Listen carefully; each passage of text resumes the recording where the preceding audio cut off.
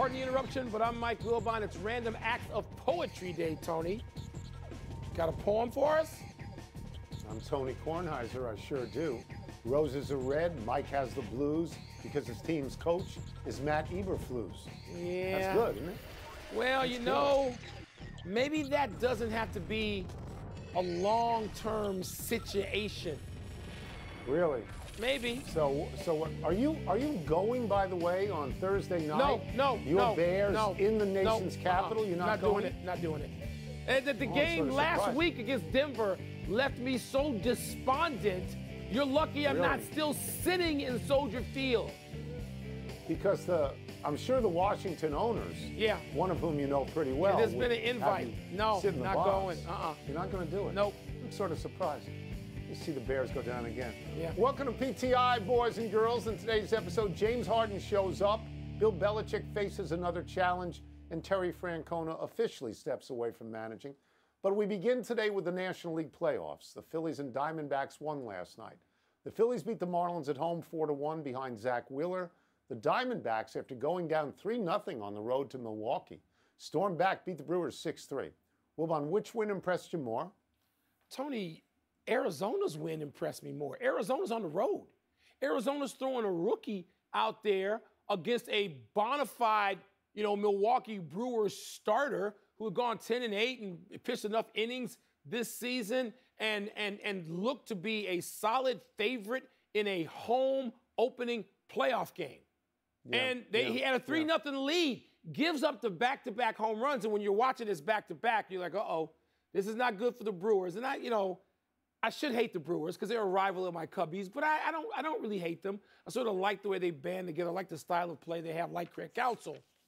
But, Tony, I'm giving it to Arizona for battling back in that game, being down 3-0. I know Zach Wheeler was good. He had the 8 strikeouts. Yeah. He had a lot going on. Yeah. Philadelphia was in the World Series last year, Tone. Yeah, they're supposed to defend their home situation. And they did fine. But the Diamondbacks, and you like to go with who's the underdog and the betting line and all that Vegas junk. The Diamondbacks had to be underdogs last night. They came back from 3-0 down the road and won that game.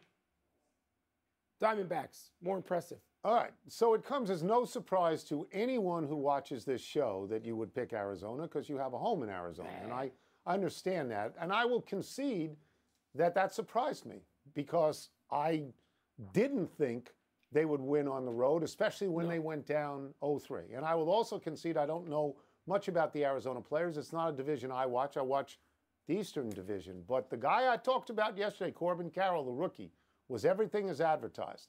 He had 2 hits, including a home run. He had 2 RBI. He scored 2 runs. He stole 2 bases, and he had 2 walks. Mikey got on base 4 times, and he was certainly the best Corbin because your boy Corbin Burns spit the bit. He gave up the back-to-backers. He did. Spit the bit. So now I will talk about the Phillies because they come from the road you like to refer to as the land of hopes and dreams, I-95. Well, not exactly the land of hopes and dreams. So they were, they beat a division team, which is harder than people think. You keep playing these teams, you don't pound them. And they beat the Marlins. Their star player, Bryce Harper, got into the act, obviously. He ran through a stop sign at third, scored a run. Crowd got very excited. But it was Wheeler. Mike, it was Wheeler. 6 2/3. He was good. 1 earned, no walks, 8 strikeouts. You know what his ERA is in 7 postseason starts? Only because I read it. 2.5. 2.55. Yeah. So that's total money in the bank, 2.55. Tony, by the way, there's one Diamondback player you got to know. Evan Longoria. He's been around for 130 We've been around 100 years. Made that big play last night to start a double play. Let me tell you this. The Milwaukee Brewers in your division better hope that the following is true. What? There have only been 12 of these 2 out of 3 series. That's only 12. 10 times the team that won the first game won the series. The 2 times it didn't happen, the team that lost the first game lost at home. So maybe that's what they get. But they get Zach Gallen pitching on them tonight against them for Arizona. He's the best pitcher Arizona has. Yes, he is. All right. Let's move to the National Football League.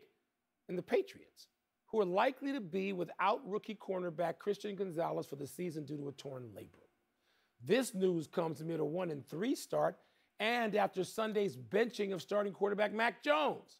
Patriots owner Robert Kraft said before the season that making the playoffs is very important to him. Tony, Bill Belichick is 17 wins away from tying Don Shula for the all-time record in wins. Could you see Robert Kraft and the Patriots moving on from Coach Bill before he catches Shula? If you're asking me if I think that Robert Kraft would fire Bill Belichick at any point, I'm asking I will you say that. emphatically no. I will say emphatically no. Ooh. But if you're asking me if Bill Belichick might just leave of his own accord, I think that's possible. He might want to go to another team at that point because his team isn't very good now. And when you talk about being 17 away from Shula, he's looking at a 5-win team right now. So that's 3 more years. A lot can happen in 3 more years. I don't think he's forgotten how to coach, Mike, on any level. No. I don't think he has good players. And he picked the players. Those are his groceries, as his former boss, Parcells, used to say. Yeah. Now, I remember, Mike, and you remember as well, when Tom Landry was fired. But that was a new owner came in and fired him. I was in the building when Jerry Jones said, get out.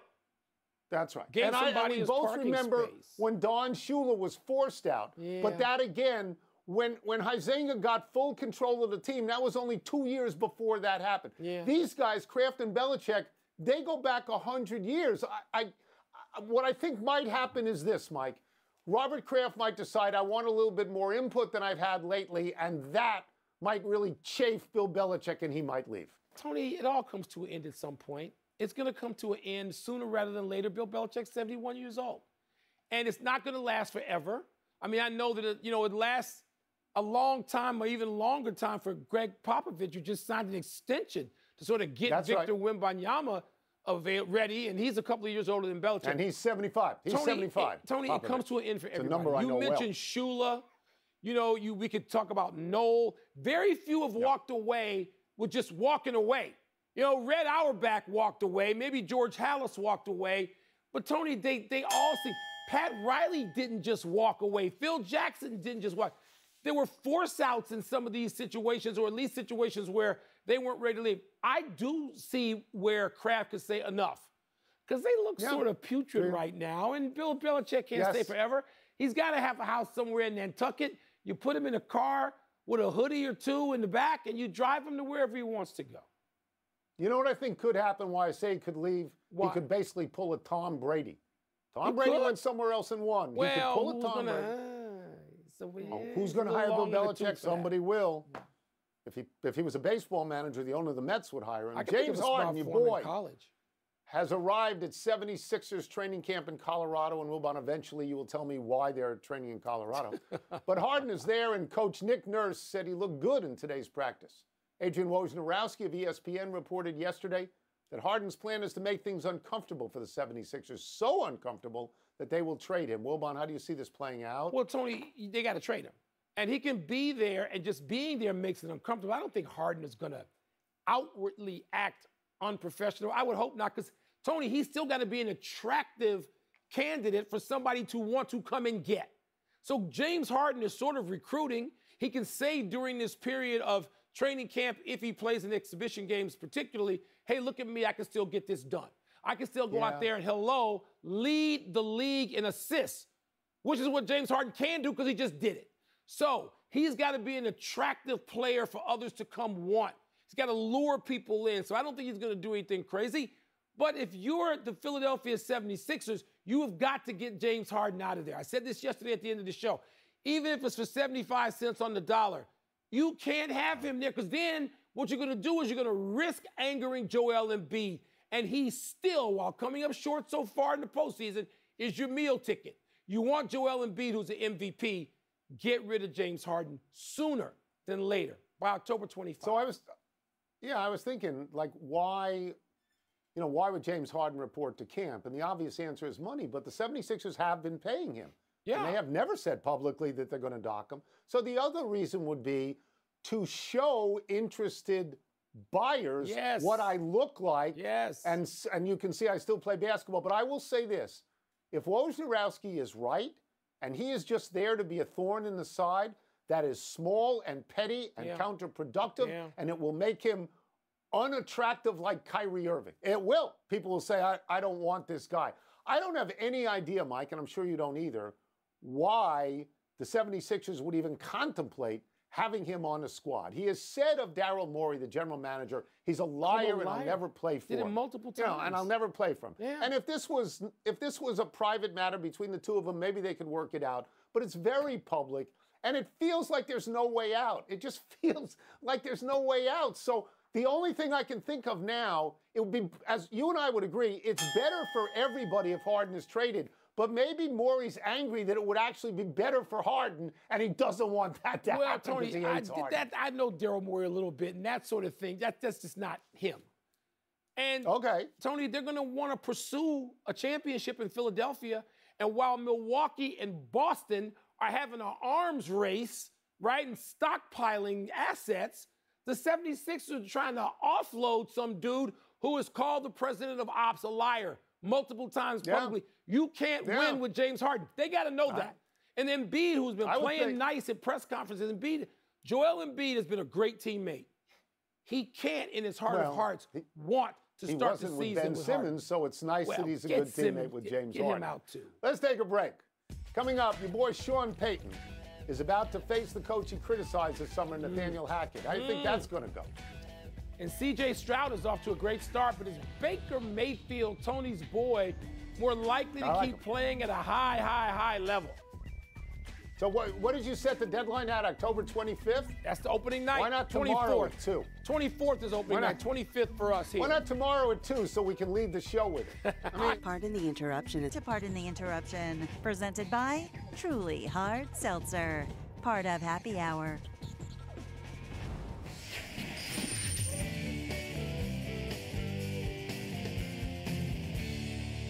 It's time for toss-up. 2 men enter, 1 man leaves, finishes the show, then wonders why he prepared so much for something that aired on ESPN2. What's first? Toss-up. Whose offense do you expect more from this Sunday? Nathaniel Hackett's or Sean Payton's? Okay. The Jets have no offense. They have no offense. They are saved by the fact that Denver has no defense. Denver has given up the most points in the league so far, 150. They gave up 70 to Miami. Last week, they made Justin Fields look like Johnny Unitas. They really did. So Denver has a pretty good offense, but the Jets have a pretty good defense. That's not the story of this game, Mike. The story of this game is, will Sean Payton have enough moxie and have enough understanding to walk across the field at some point and try to shake Nathaniel Hackett's hand and apologize for the terrible things he said about Nathaniel Hackett's coaching? And if that happens, will Nathaniel Hackett have enough grace and charm to extend his hand as well? Because other than that, I don't really care about 2 bad 1-3 teams. Everything Sean Payton said about Hackett, you're right, it was terrible. It was also true. Every word is true. But let me tell you what the only thing I care about. You talk about what you care about, the handshake. Let me tell you what I care about. I sat here last year and you mocked me because I told you week after week after week when Nathaniel Hackett was hacking it up in Denver that if you got a good coach and he wound up getting Sean Payton, that Russ would come back. What is that stupid phrase? Let Russ eat or let him cook or let him do something? No, let him cook. Okay. Let him cook. Let me just say this to end this segment. Let him eat. Russell Wilson is the 3rd-rated passer in the NFL as of today.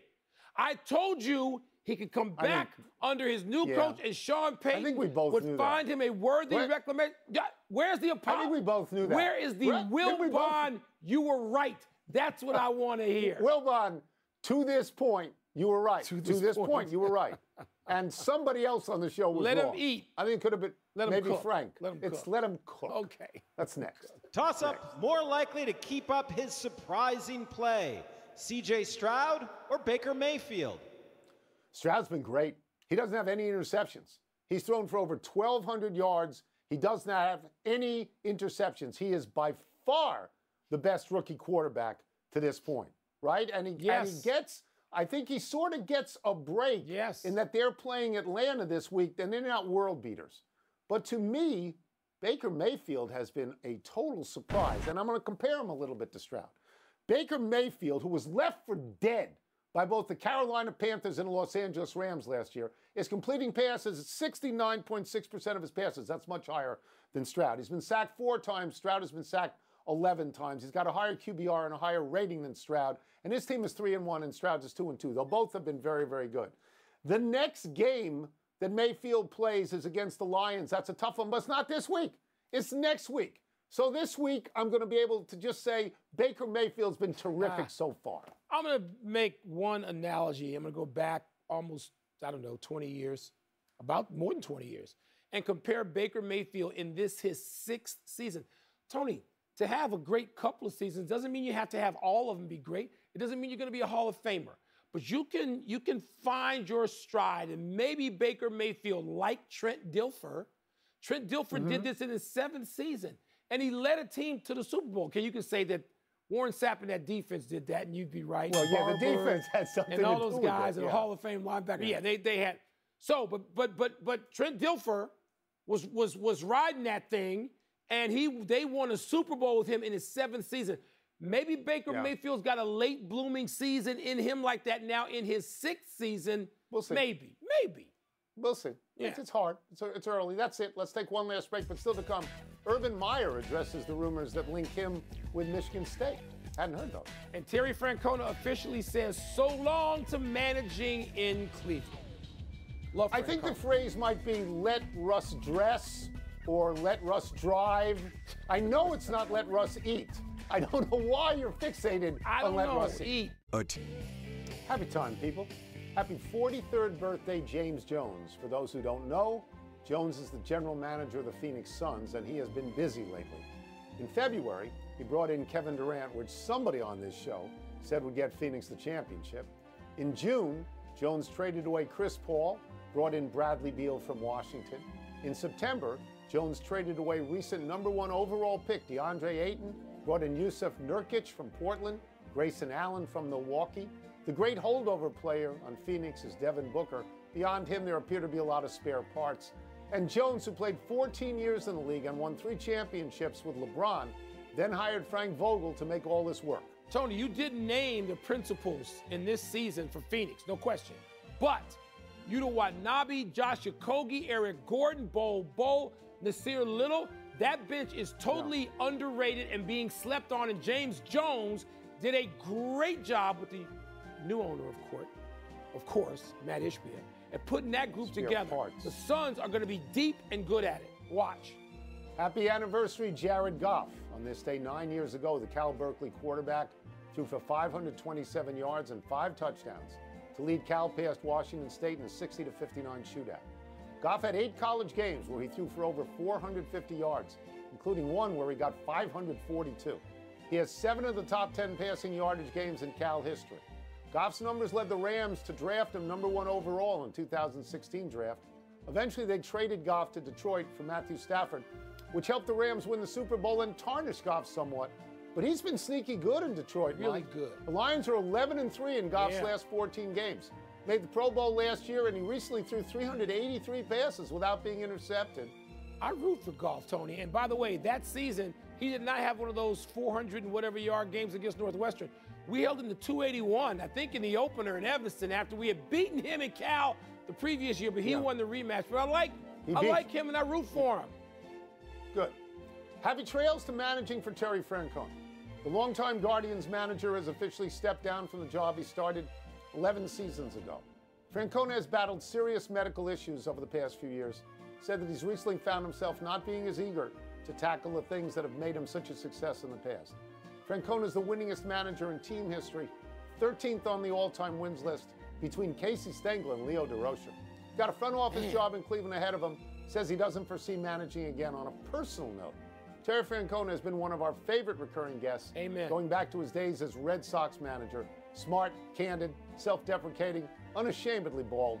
We thank Terry Francona. We wish him our best. We do, and I would hope that some television executives, plural, would say, you know what? This guy would be so great covering baseball, talking baseball, broadcasting, commenting on, in whatever capacity. Let's get Terry Francona, and maybe they can pry him out of that front office job. And Terry, there's a lot more golf to be played in Arizona if you're just on TV. Everybody goes to Arizona, Terry. Everybody. Come on out. Everybody in Arizona. Come on out. Bowl. One error. Yes, It's Bowl Wilbon's. is in Arizona. Trent Dilfer won the Super Bowl with Ray Lewis and the Ravens, not Derek Brooks, Yeah. Warren Sapp, and the Yeah, Bucks. defense. That was Brad Johnson. We Oops. move on to the big finish. Let's do it. The 2030 World Cup will be played, excuse me, primarily in Morocco, Spain, and Portugal, but opening games in Uruguay, Paraguay, and Argentina. Is this all right with you? Make up your mind about what your purposes are. Put them in one spot. Enough. There's too many places. Stop. The Broncos are planning to release pass rusher Randy Gregory if they can't find a trade partner. Makes sense? No, their defense stinks now. Why would they get rid of it? No. Urban Meyer told Bruce Feldman there's zero truth to him being a candidate for the Michigan State job. Your thoughts? I mean, if you say zero truth, I mean, Urban Meyer can go a lot of places. A lot of people still would want him.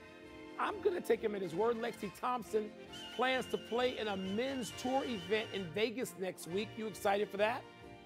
No, I'm not. I was excited when Annika Sorenstam played and won, and I thought that ended it for me. So, no, I'm really not. Last one. Cooper Kupp, cleared to return to practice for the Rams. Is that significant? They got this guy Nakua who's like Cooper Kupp, right? He catches 1 million balls a week. With the two of them out there, maybe that'll be quite a threat, Tony. We're out of time. Try and do better the next time. I'm Tony Kornheiser. I'm Mike Wilbon. Same time tomorrow, knuckleheads. You can get the PTI podcast on the ESPN app or Apple Podcast. Bowl. You're sleeping on Bowl. You're going to regret it. It's like let Russ eat or let him cook. Let Bowl cook. Huh? Not sleeping Here's on Sports Center. Bowl. PTI.